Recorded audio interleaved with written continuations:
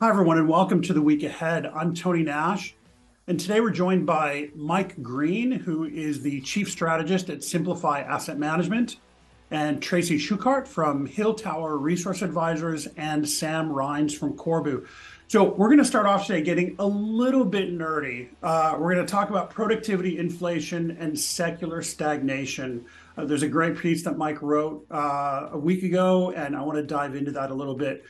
Next, we're going to jump into the Fed outlook with Sam. He's been very consistent with his view on the Fed for the past probably 9 months. And so I want to really see what's changed with the Fed outlook. And then we're going to look at German nat gas issues with Tracy and kind of how that story is evolving. So guys, thanks so much for joining us today. I really appreciate the time you've taken to talk with us. Thank you.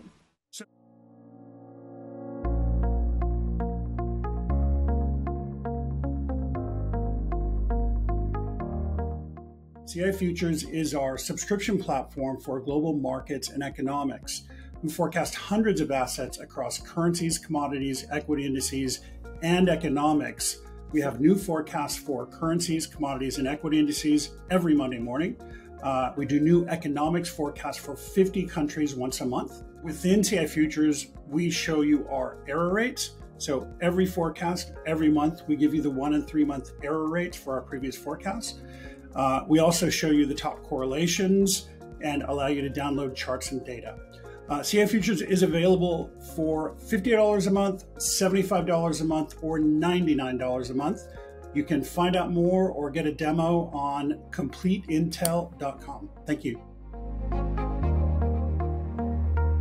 So Mike, I want to talk about your newsletter, a really stellar newsletter on productivity and inflation. You called it Procrastination. For anybody who hasn't signed up for Mike's newsletter, I would definitely recommend it. Do you mind walking us through that kind of at a high level? And why is that important, particularly right now? So this is going to be an interesting part of the discussion. I'm obviously interested in Sam's take on it as well. And can you guys hear me clearly? I just realized I took off my headset. So Yep. As long as you can hear me clearly, we're good. Yep.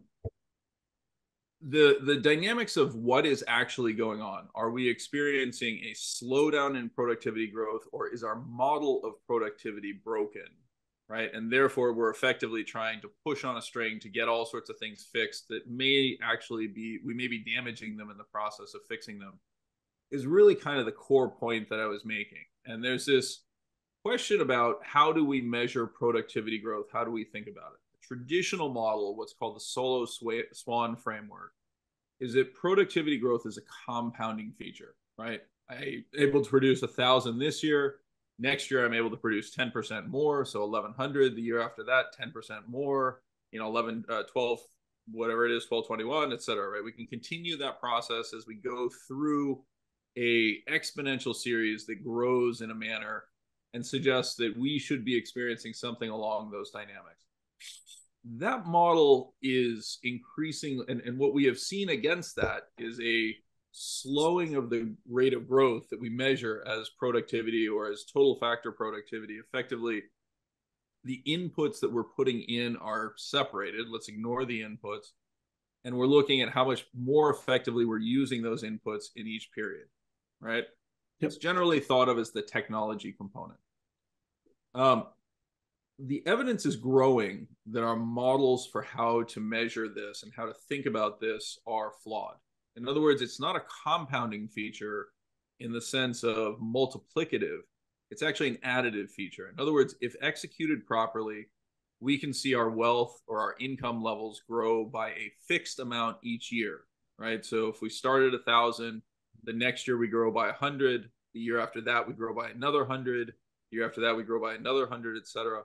And every once in a while, technological innovations emerge that combinatorially change that and can lead to a step function increase in that, right? So wealth can begin growing by a differential amount.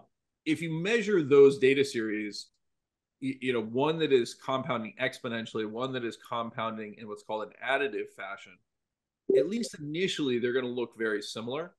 Right, so 1,000 plus 100 plus 100 plus 100 looks an awful lot like 1,000 times 1.1 times 1.1 times 1.1 for a certain number of periods. but they very rapidly begin to diverge. If the model that you're trying to pursue is this multiplicative one, right, and this is hyper nerdy, I understand all this, then it means you're going to try to force all sorts of things through. And more importantly, you're going to actually start budgeting around that dynamic, right? Well, we expect to be this much wealthier in the future, right? We're going to see this dynamic. Anyone who's gone through life as and we all have to do that, right? You've gotten your first job. Your very first job leads to raises that are very rapid as you demonstrate competence. And then, you can kind of budget off of that. You can budget off of, okay, well, my income's going to grow at 10% a year. But you rapidly discover somewhere in your 30s that starts to slow down, right? And you suddenly discover that things stagnate. Well, the whole point is that you're supposed to live within your means and slowly accumulate savings so that you end up okay. But if you've budgeted off the constant increases in income, you're going to really struggle, right? That's effectively what we're experiencing as a nation. We budgeted off the idea of nearly unlimited and trend growth. And now it actually appears that model was wrong. And so the answer is, do we try to bang our heads and do more of the same? Or do we actually start to embrace that maybe a different model is operating this? And what are the implications for that? The most important one is, if we try to believe in a multiplicative model and the reality is an additive model, then things like inequality really begin to matter. Because if you have the upper income classes or the elites of society taking a higher share, eventually it means that the absolute numbers that are available for everybody else begin to fall. I think there's a tremendous amount of evidence that's what we're seeing. We're seeing genuine dissatisfaction rising amongst the lower income communities, or more accurately, if I really want to address it, it's the center of the distribution that's really being hammered under this framework. We're more than happy to basically buy off the very low end. We're more than happy to encourage the very high end and say, boy, you guys are really a gift to society. It's those in the middle that are increasingly getting hammered by this situation and by this philosophy. Okay, so let me ask you a quick question on that. When you say a constant rate of growth or relatively constant rate of growth, you're talking about a real rate of growth, not a nominal rate of growth. Is that right? Both. So I just want to be very clear. We're actually not talking about a rate. We're actually talking about a quantity. Quantity. Right? So instead of our income growing by 5% a year, you should think about our income growing by $500 or $1,000 a year. And that's going to continue. Now, naturally, that leads to slower rates of individual growth, exactly as I described for an individual, right? I start off my career, I get a 10% raise off my $35,000 first starting salary. Wow, that's fantastic. I make $3,500 more. By the time I'm 50, right, I'm making $150,000. I don't get a 10% raise, but I get a $5,000 raise, right? Should I be unhappy with that $5,000 versus the $3,500? No, the $5,000 by definition is more, but it's still its slower rate of growth. Okay, so let me kind of try to take this a little bit more, I don't know, I guess theoretical. When we have inflation, you're going to go more theoretical than me? Let me try a hypothetical situation. If we have an inflation rate at 7%, okay, and that's goods, that's services, and so on, and then we have a super core inflation rate that takes out energy and food and a lot of other things, okay? That supercore is really telling us the price of services wages. I mean, if we really boil it down, is that right, Sam? I mean, what is supercore telling us?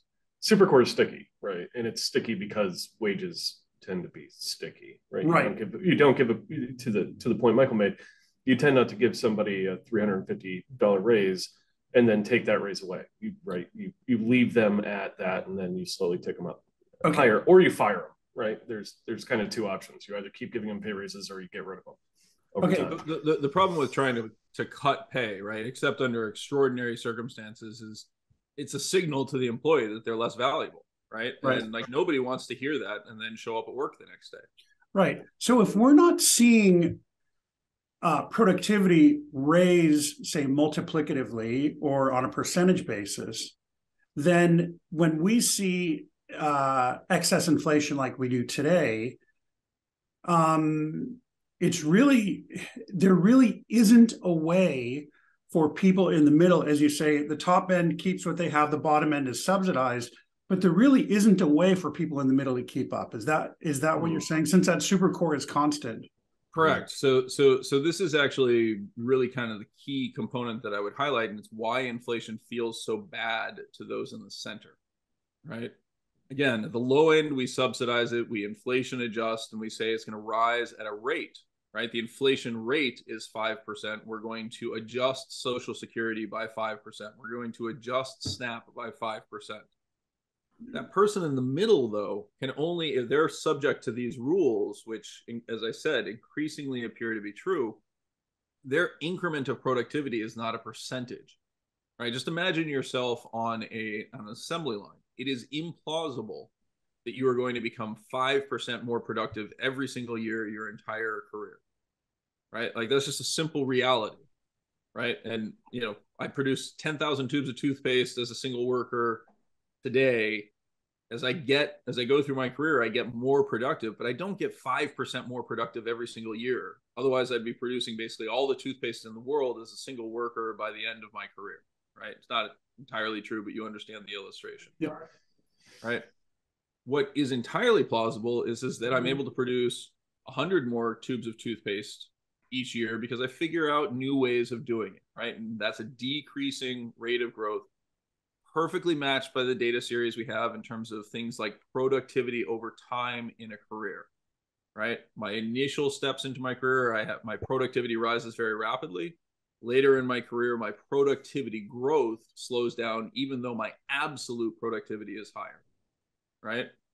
When you have a rate like inflation, that's hammering that because it is a rate that is being reduced. It means that I'm experiencing a real loss of income and purchasing power. My productivity is less valuable under that framework. My living standards fall, right? It matches perfectly. If we had a rate-based dynamic, we really wouldn't care, right? Theoretically, we could just say, well, you know, inflation is a truly pass-through experience, but it's not.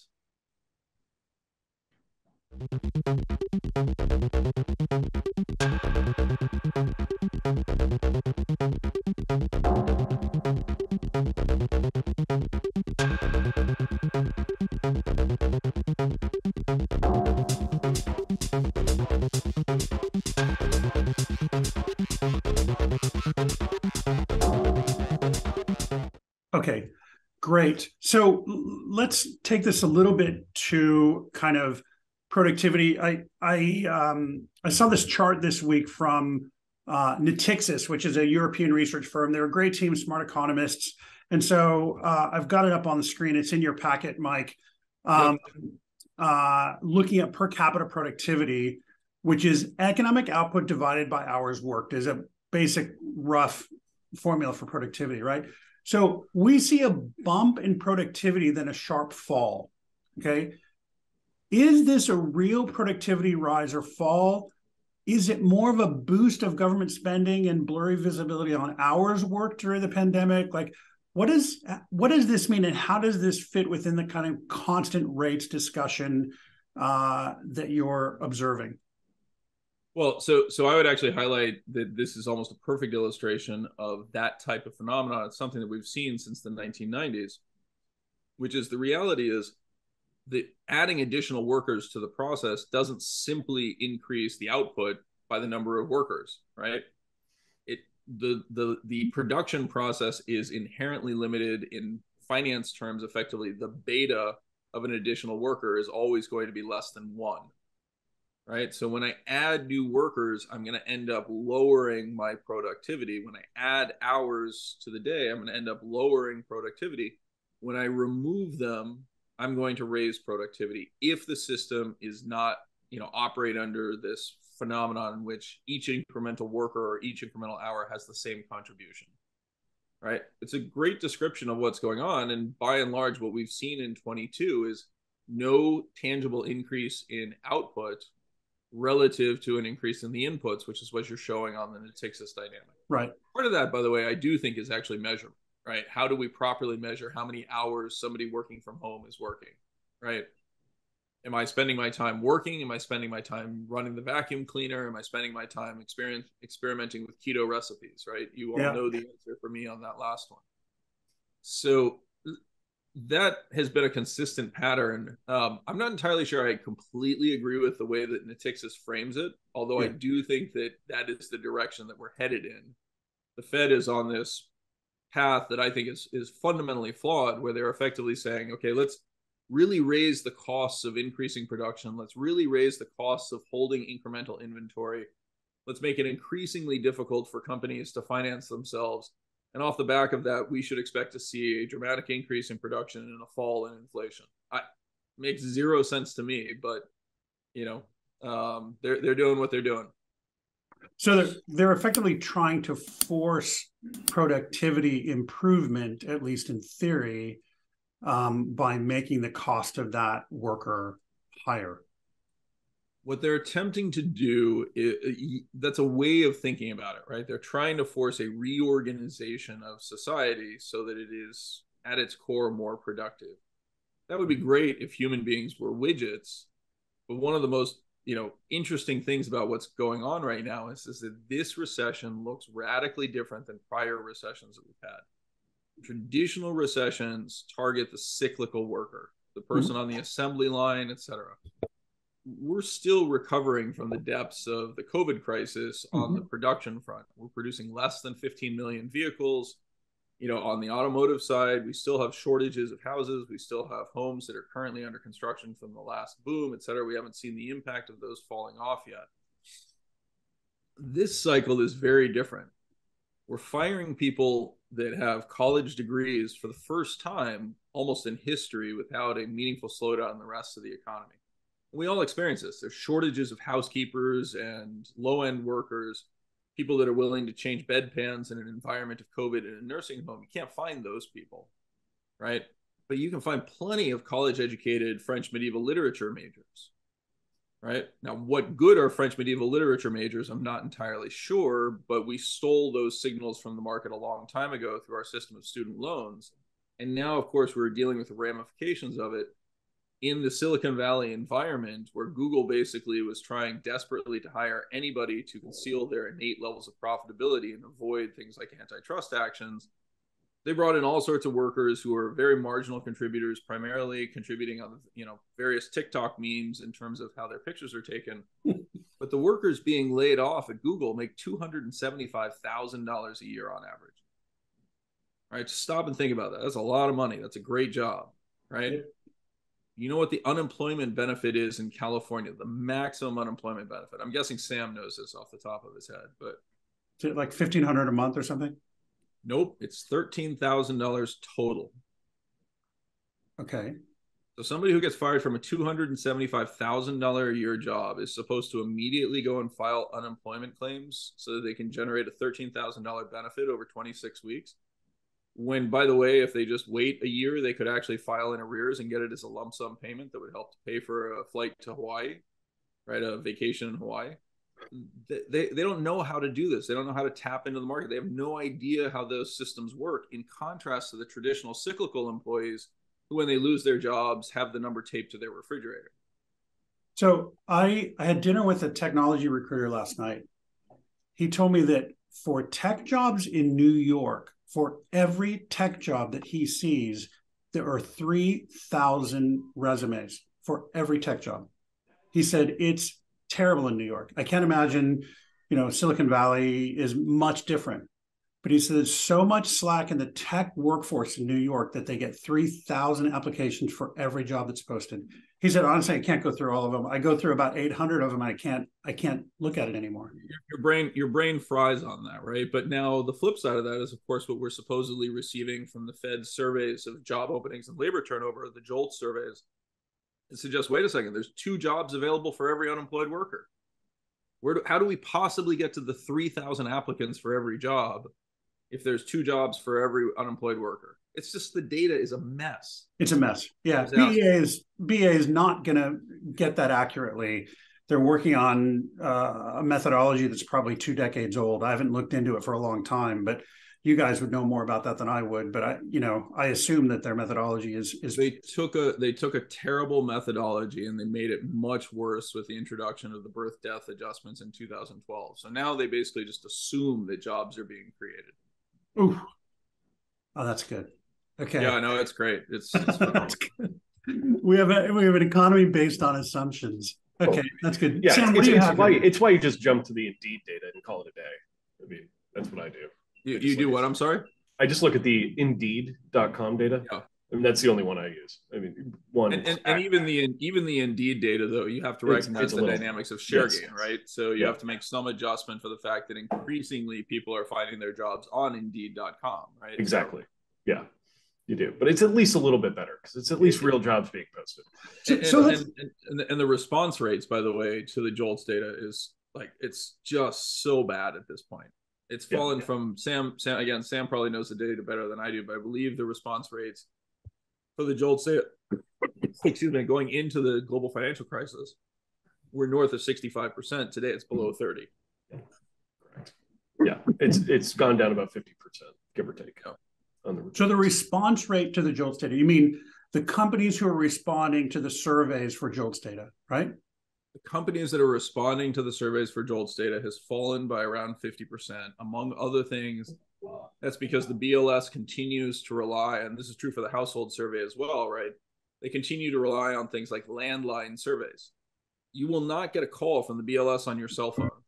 This is a legacy from the dynamics of cell phone calls used to cost the receiver, right? So you used to have to pay if somebody called you. Therefore, they would never call a cell phone because people would be like, hey, this is a survey, they hang up.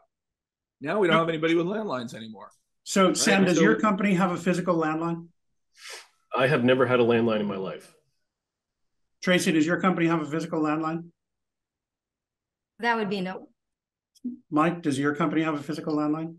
We do not. Neither does mine.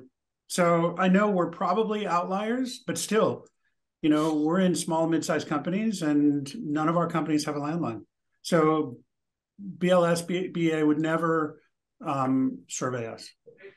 They would never survey us, and the methodology is that we are presumed to have the same behavior as those who answer their phones. Yeah. Okay. It's just a mess. I mean, that is a technical term for what happens when you go through transitions and you have far too much dependence on accuracy of data. Yep. Right. We've tried to fine tune the system to the point that it's not meaningful anymore. Yep. We're using that system to establish monetary policy of unprecedented levels of intervention. Okay. So, Mike, let's go to the conclusions of your newsletter. What does this mean for inflation? What does this mean for how you view our ability to fight it? Well, again, I was saying this, I say this over and over and over again, right? We're a narrative-based species. Right? We have to explain everything. One of the narratives that we have deeply accepted is the idea that anything the government does is bad, right? And so, we basically have gotten to the point where our conclusion is Elon Musk is a more talented individual than Mike Green, therefore he should pay less taxes or certainly shouldn't have to pay taxes on surplus through a higher progressive rate, et cetera. We want to keep the money with those who have demonstrated productivity, right? It's not working. It's the easiest way to put it, right? What we actually know is that any one individual has a combination of luck and skill in their individual career. How that gets compensated, how that gets rewarded is completely context dependent. If the world was back in the 19th century and we were, reliant upon various forms, or 18th century, and we were reliant on various forms of physical strength, Tracy's role in the economy would be radically different today than it is today, right? Mine as well, right? Instead of being a giant forehead on a TV screen, I'd probably be slaving away in a coal mine somewhere. Our ability to raise individuals to that capability and to allow them to participate in the system is really what's at question. And we're just doing a terrible job of incorporating people into that system. We're increasingly saying the only people that matter are the Elon Musks, Peter Thiels, Sergey Brins of the world. And we should want them to continue to bestow their capabilities upon us. again, that's part of the reason for highlighting the productivity dynamics. It's just not, there's no evidence that that's actually true. And so what we're doing is we're taking away from people who could be contributing to society at a lower level, but their aggregate contribution is like a bunch of ants, right? I mean, each individual ant can bring something to the table, even if they don't get to be the queen, right? We're disregarding them, saying that they don't matter, reducing their role and their compensation in society, encouraging them not to participate. And I think that sits at the core of the challenges that we face right now. That's a tough one, especially given where our infrastructure is today. Sam, what thoughts do you have on that? Oh, I'm pretty much right there with him.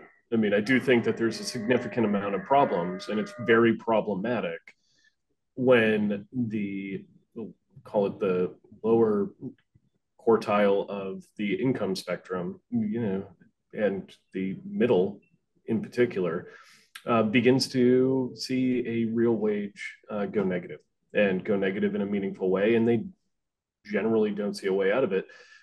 What's also interesting is that, we're relying on CPI numbers, and, we talk about supercore, we talk about core services, ex shelter, et cetera, but when the middle is actually looking at what their wages are going to, it's predominantly the things we cut out, right? It's shelter, oil, and food. I mean, that's a significant portion of their income. So while it's always entertaining and it's always kind of a good thing to look at the underlying metrics on inflation, it is not the real world experience, right? Yep. The easiest way for me to feel good or bad in the morning, well, not necessarily me, because I'm in Texas, so the bigger the number on the gasoline board, the better off I am. But for the vast majority of Americans, that's not true. So it's, to me, there's a significant longer term issue here when the consumption metrics are highly reliant on, call it the bottom 50%, and the bottom 50% is getting eaten away.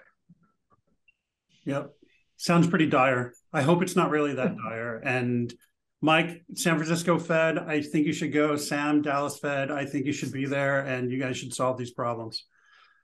So I will tell you, I spent a significant amount of time 2 weeks ago at the New York Fed, and the answer is really quite straightforward, right? It is a orthodox institution that is extremely captured by the idea that the cost of money is ultimately the determinant of inflation.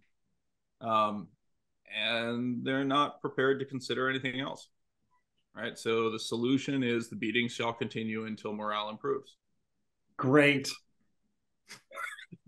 And I guess the real question, to be a realist, is how do you game that, right? I mean, that's the question for all of us. And that's why we talk about this every week, is how do you take that view and how do you game that to make the best of your income? So the quick answer is that you do the best you possibly can to engage in the equivalent of doomer prep, right? Mm-hmm. It's not to stockpile canned food and pasta. It's to basically remove yourself from a situation in which you are dependent upon the impact of the Federal Reserve, right? So the Fed is pursuing a model that is going to raise inflationary pressures, that is going to lower economic activity. We're all caught in the crossfire of that. That means that our incomes are going to be negatively affected in real terms. Our capacity to service debt is going to fall in the future, and therefore you want to reduce as much debt as you basically do the exact opposite of what we've been encouraged to do for the past 40 years. You do everything in your power to reduce debt, reduce dependence on the system, and put yourself into a situation in which you're effectively benefiting from the higher interest rates, meaning you're holding cash. Yeah. Very good. Okay. Thanks, Mike. That is there's a lot to think about there. And again, anybody who doesn't get Mike's newsletter, I would encourage them to look for his Substack and subscribe to his newsletter. So thank you for that. Sam, let's look at the Fed outlook, given the kind of doomer Fed closeout that Mike just gave us. Let's look at the Fed outlook and look at what's changed. So back in July of 2022, You presented in your newsletter, you said peak inflation and peak hawkishness dominate the narrative following the FOMC meeting. This was the Fed meeting in, I think it was late June, early July. But you said that the FOMC has tunnel vision on inflation and the end of the tunnel is not visible. So this was, almost a year ago, 9 months ago. This past week, you said very similar. You said, until price over volume and the consumer breaks, it is still 25s for life. So you've presented a very hawkish outlook for the Fed over that period. Well, not very, relatively, I'll say hawkish. So as far as I know, I don't know, you're the only person who's got it consistently right. And you've been pretty flawless. So the Fed isn't letting up on inflation, and they've been working a pretty delicate trajectory, right? I mean, they really went hard on 75s, and then they pulled back to 25s.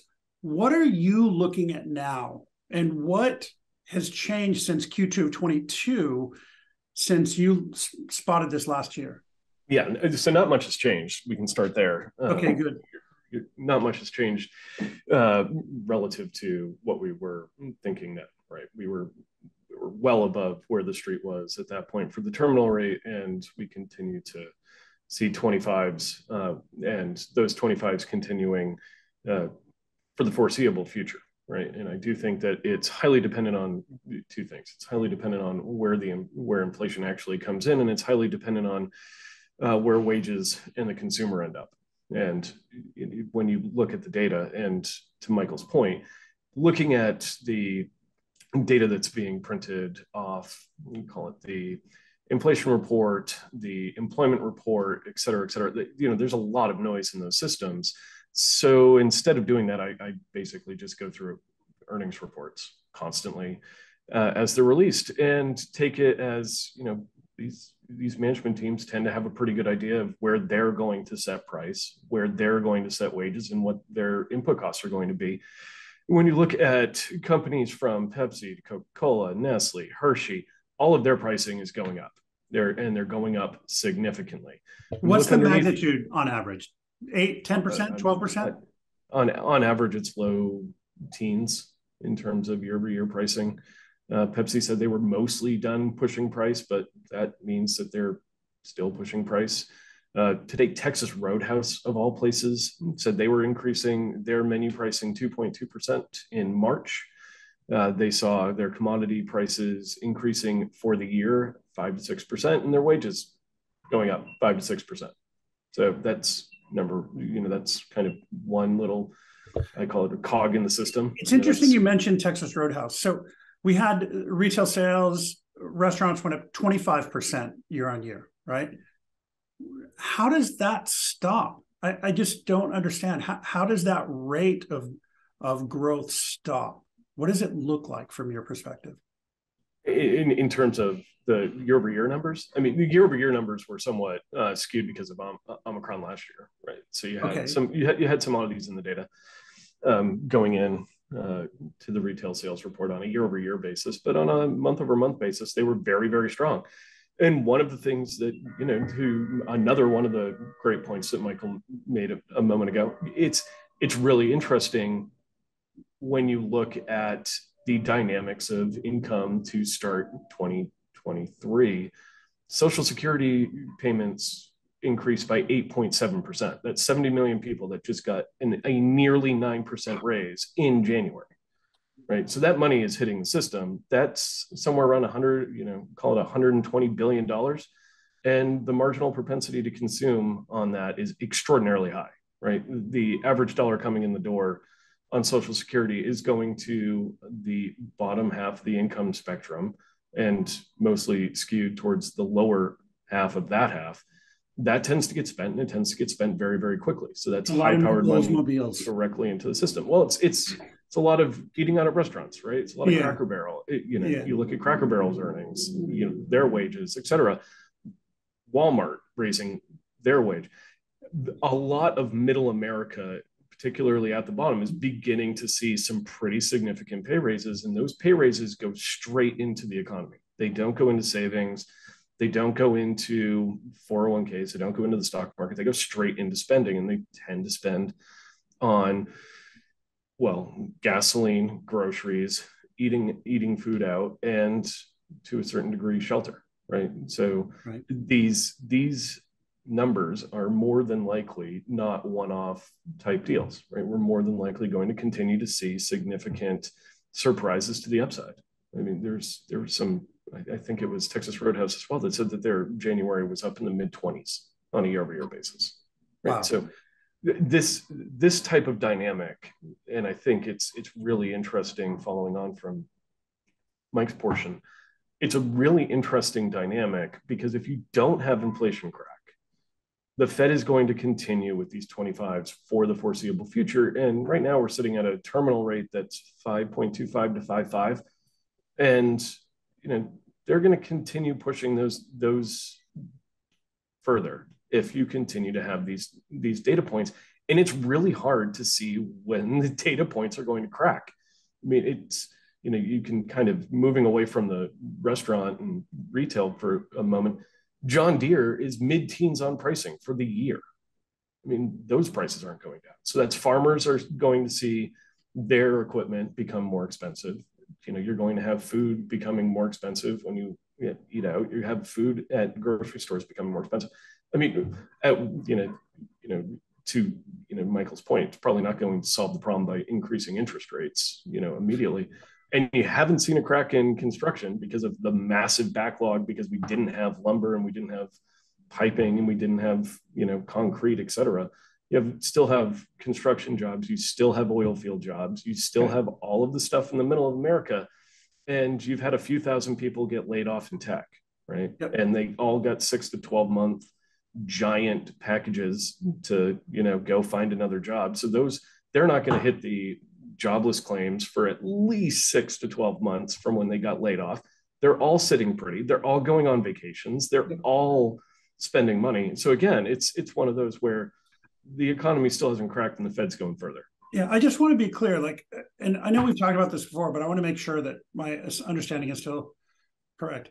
The Fed is not trying to get pricing levels back to 2019. No. We're just trying to get them to stop rising, correct? Yes. They would prefer to have disinflation, right? They want to have, they want to get back to a 2% run rate, but no, they're not trying to get back. They're not trying to go deflationary.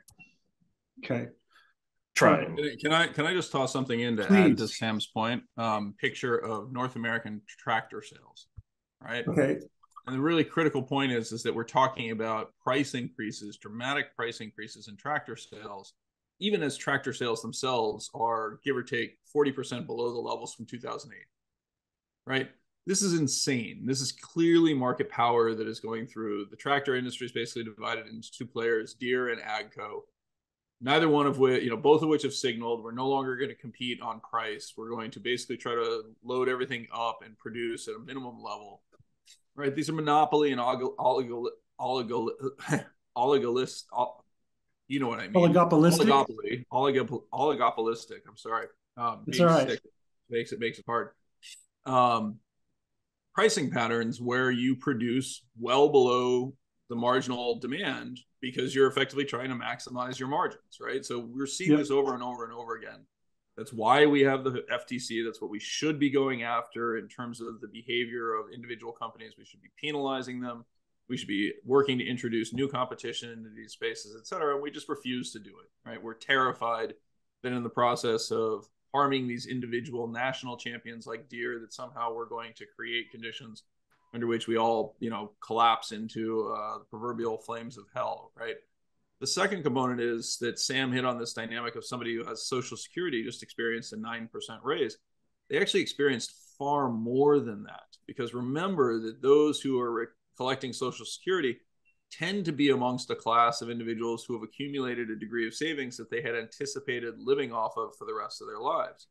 Suddenly their checking accounts or bank accounts have gone from yielding, or their money market funds have gone from yielding 0 to yielding 4.5% to 5%, right? If I have $100,000, that's $5,000 of incremental savings that I'm receiving. If I have $1 million, that's $50,000 that I'm receiving. And by the way, my propensity to spend that is dramatically higher because it's income, not principal now, I actually am much more comfortable spending that than I would have been spending $50,000 before.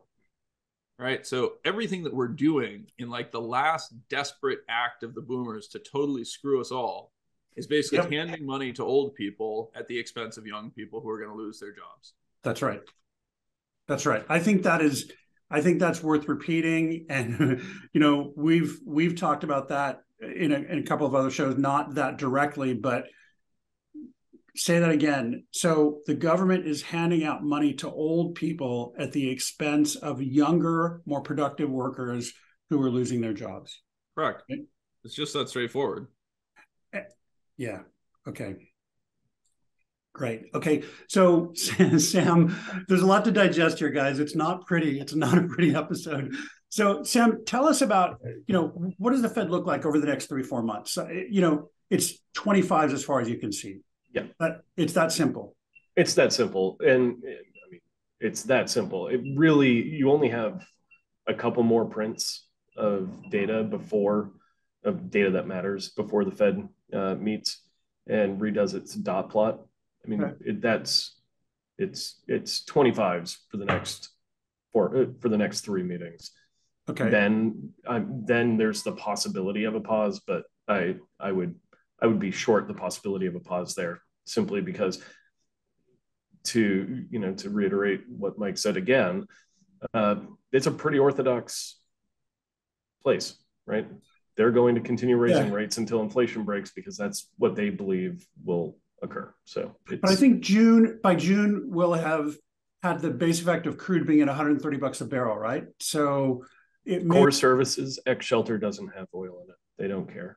Okay. They don't care about that, but that actually is a really critical point. And forget the year-over-year comparisons, because nobody actually does that, right? Nobody sits down and does their budget and says, you know, gosh, oil was, you know, $130 this time last year. Now it's only $80.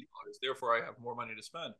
They experience it immediately when they go to the gas tank and they go to fill up their gas tank. A year ago, they were filling it up for $100. Now they're filling it up for $60. Right. That's money that has gone back into the economy from the period of June and contributed to the perception of rebound that in turn is now theoretically feeding the inflationary concerns. Yep. Right? We see this in consumer sentiment surveys that are heavily dependent upon gasoline prices, like the Michigan survey, et cetera.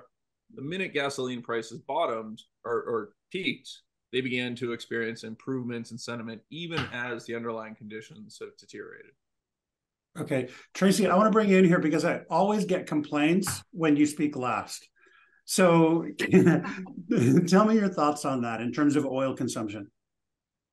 As far as oil consumption in the United States? And the impact on inflation, you know, how do people experience that? And what impact do you think that has on how the Fed acts? Yeah, absolutely. I mean, I completely agree with Mike. What it comes down to is, what are the prices at the pump for the actual consumer, right? And that gives you extra, theoretically, or what's envisioned is extra spending, right? Extra spending money, because you're not paying $100 anymore. As he said, for that example, you're paying $60. So now you have more excess cash to, I don't know, go out to dinner or, you know, to do it. But that's kind of like a theoretical situation. And the thing is that I think that, you know, when we are talking about gas prices and when we are talking, we really need to see longer term results for this. Not, you know, I think it's premature to say we're seeing excess spending in this area because gas prices are down this month, because they fluctuate so much, because, you know, gas has been, you know, that it's been very volatile since 2020. And so I think there needs to be a lot more long-term data that is focused on this, which we're probably not going to get from the government, but I think that would be beneficial into seeing, you know, how exactly does this over the long term reflect consumer spending habits. Great. Okay. That's hugely useful. Sam, back to you just to wrap this up. And you've had this concept of hawk, grackle, dove, right? And for those who don't understand, a hawk is obviously hawkish Fed. a Gracklish Fed, and Sam, correct me if I'm wrong, is one that kind of is talking out of both sides of its mouth, just making a lot of noise where they're not entirely sure which direction they're going to go. And then you have a dovish Fed, which is obviously dovish, right? And so when will you, what data are you looking for, or what behavior are you looking for the Fed to really swing kind of Gracklish? Oh, so I do think the Fed is Gracklish at the moment. Okay. Right? The Fed went Grackle when it went to 25s because that gives them wiggle room on both sides. It gives them the ability to both push the terminal rate higher, push the terminal rate lower, much more data dependent in terms of every, you put in another 25 if you put up 400,000 jobs. If inflation comes in hot, you put up another 25 basis point hike. If it comes in low, you take it out. Right. That's really what the Grackle is, right? It's when they talk a lot and don't really give you any incremental information, right? Last year, they were just pure hawk. It was every single time they opened their mouth, they seemed to just be hawk. Now it's, well, maybe we wanted to go 50, but we went 25, but maybe we don't have to go any further, but maybe we Which is do. what we've seen over the last week. Yeah, so right? they're Grackles, right? And okay. To reiterate this, and I think I said it here, I might not have. The Grackle is the most annoying bird in the world. They are loud, they fly in groups, and they scream all the time. And it's at least in Texas, you can't park your car under a tree for a long time. It's just the worst thing ever. And doves are pretty. It's pretty easy to understand a dovish Fed. It's pretty easy to understand a hawkish Fed. It's very difficult to understand a Gracklish Fed, and that's where I think we're at right now. Okay, great. So just more to come there. We're waiting and seeing. We're going to see at least 3 more 25s, and then more to come. Yeah, that's the story. Okay.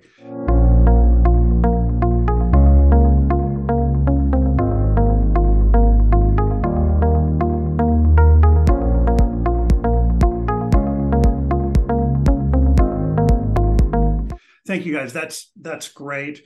Let's move on to Tracy, who everyone's been waiting for, of course. And so, Tracy, I'm responding to we sent out a tweet asking for questions, and one of our regular viewers, Daniel Cook, said, how is industry in Germany coping with the nat gas situation today? So, I want to bring in some of those questions pretty regularly. And you sent me a couple charts. The first one is on TTF nat gas. So can you talk us through that and what's happening in markets with TTF nat gas?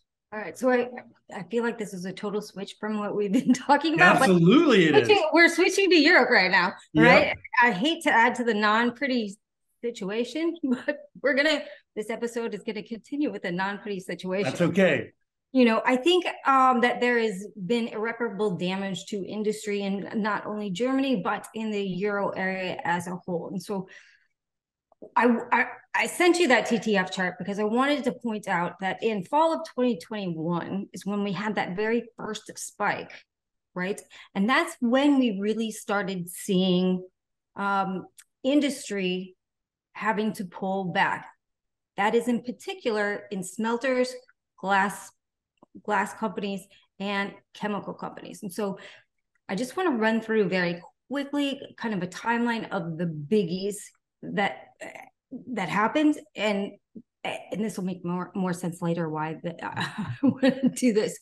But so in October of 2021, NiStar, which is one of the largest zinc companies in the world, they cut zinc smelting production by 50% in 3 top European smelters. December of 2021 started the aluminum smelting horrible problem, which Dunkerque Industries in France, my French is terrible, so I know a million people will say that's not how you pronounce it. But anyway, which is the largest aluminum smelter in France, curbed output. Then you had followed by Romanian aluminum producer Alto Slatina. They started a program of total closure due to high energy prices. By May of 2022, aluminum production slides more. July of 2022, almost all of European smelting production is offline. September 2022, that starts the glass industry. So you have French glass maker Duralex stops production entirely. Sorry, let me stop you. So with the aluminum smelting, so if it's not being done in Europe, where is it being done? Tell me. Well, I was getting to that. Well, since you asked, ironically, it's Russia. Of course it is. Because ironically, it's Russia. And what happened is that the EU actually sanctioned Russia aluminum imports in April of 2022. But there was a clause in that particular sanction agreement that said you can get an exemption of products from Russian origin to be imported if you can get a special permit. Of course, Europeans always circumvent their own sanctions. Always, right. always. So long and short of that is within 6 months, EU imports of Russian aluminum surged over 70%. So that happened. Back to my timeline. So BASF, after cutting production throughout the entire year, in October of 22, they announced permanently they were downsizing their factory in Germany as far as production and labor is concerned. And then in November 2022, they announced their largest service treatment site in China. So long and short of this is that when you look at these industries, right, you have to look at, like, especially smelting and glass in particular, these blast furnaces, you just can't turn them back on, right? They take months and months to get them the proper temperature again. And if you look at, if you revisit that TTF graph, you can see there's been no relief for these industries to be able to get back online. So you can assume that's gone because now it's been over a year, right? And so people have already, even Europe has already sourced other people outside of Europe. So these industries are not coming back. So can you talk us through capacity utilization and how the industry is not coming back has impacted capacity utilization? Because the capacity utilization is a measure of the capacity that is still there, right? Not the capacity that's online. Right. It's what is still there. And so what we see in the graph that I sent you is Germany. But really, if you look at the Euro area as a whole, that graph looks exactly the same. And what we're seeing is that even though nat gas prices have plummeted, I can't speak today either, plummeted over the last 6 months, we're still seeing utilization down. These industries are not coming back, in other words. So right? Where are they going? They're being outsourced everywhere else. In fact, we're seeing, Europe has a big problem with regulations and red tape, which has been a huge pitfall for companies. And so,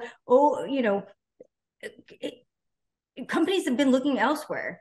For example, China, the US, Mexico, South America, and realized they've been dealing with this since the first spike and fall of 2021.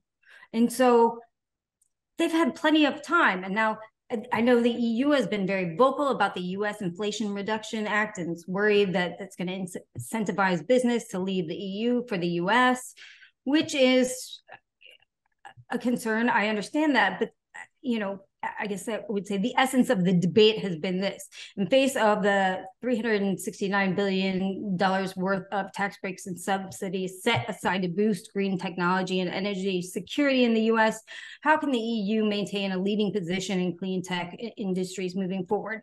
The problem is that they've taken 6 months to talk about this without doing anything. It's all been talk. And so companies have already been looking elsewhere outside of Europe. So unfortunately, I think what this is going to lead to is kind of a deindustrialization of not only Germany, but the Euro area as a whole. Wow, that's pretty dire. So you say it's going to China, US, Mexico, and parts of South America. I assume that's Brazil, maybe. Yeah. Yes. So that's a net positive, I guess, for North America, at least. it is for North America. Europe is running very scared right now, right? They've been having meetings for the last 6 months, but the problem is that they continuously drag their feet on making decisions. And when you drag your feet that long, you give companies ample time to make other plans. Right. Okay. So how does this end? If we had nat gas stay at low levels for 3 years, do you think that manufacturing would come back? No.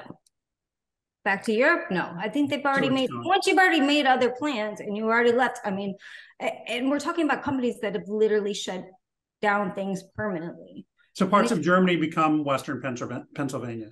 Yes.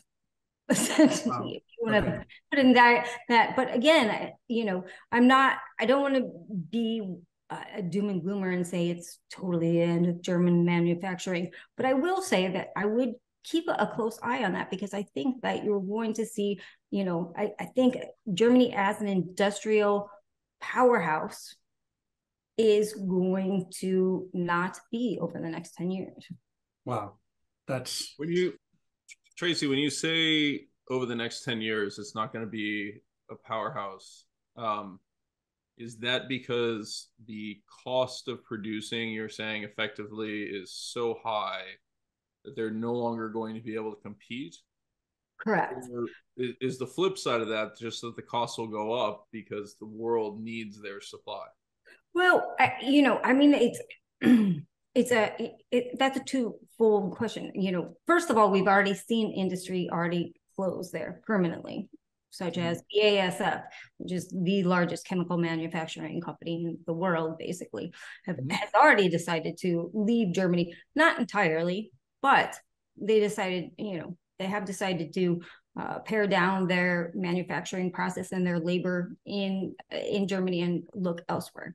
And I think that is going to continue to happen, because I think if you look at Germany or EU in particular, there's a lot of bureaucratic red tape there and a lot of things. And until I think that Europe really addresses that issue, more and more companies are going to be encouraged to go other places where perhaps that is not, that red tape is not so difficult. In addition, it's a lot cheaper as far as labor and et cetera. Wow. Okay. So how does Germany, how does the German market, what can they do to cope with nat gas prices, just in terms of the day-to-day consumer? Well, as far as, I mean, obviously nat gas prices have come way down since the peak in July of 2022. But I don't think that is, I don't think that is completely over with. I think the market's a little complacent right now because prices have come down so much, because the German government has been asking for people to cut their consumption, not only on the consumer side, but on the industry side as well. And so we've seen a 30% decrease in consumer industry consumption due to a lot of initiatives that they've asked for, and while increasing their coal consumption. So, yeah, and shutting nuclear, yes. But, so I think I think it's a difficult road. I don't think Europe as a whole is out of the woods yet as far as nat gas is concerned. We talked about that last week a little bit. But as far as industry is concerned, I am really worried, because I think the signs are all there that we are at least starting to see the deindustrialization process of Europe, which would mark a significant change in industry, particularly for Germany. Wow. Okay. That's something to really think about, something we want to keep an eye on, because I'm very, very curious about that. Okay. Guys, thanks for a real downer of a show. That's awesome. I said wages were going up. That's not all bad. Yeah. No, this has been great. Look, we've been a little more thoughtful today. I think a little more kind of looking at kind of the whole context rather than just the markets. And I think that's great. And I think what's interesting to me is there's not a lot of focus on this in the day-to-day hype cycle that we see, of course, right? But these are things that we have to look at within the context, not necessarily within the decisions that we're making every day. And so, I really appreciate this. Mike, I really appreciate it. Between you and Sam, your newsletters have such deep thought in them and application to what's going on today, as well as, say, the medium or longer term. It's just fantastic to get that. So having said all that, guys, what's on your mind for the next week? So Tracy, let's start with you. The week ahead, what do you have coming up next week? What do we have coming up next week? I think next week, I think honestly, it's going to be more of the same. I think we're going to see a lot of volatility in markets, especially, looking at, obviously, commodity markets are kind of my focus.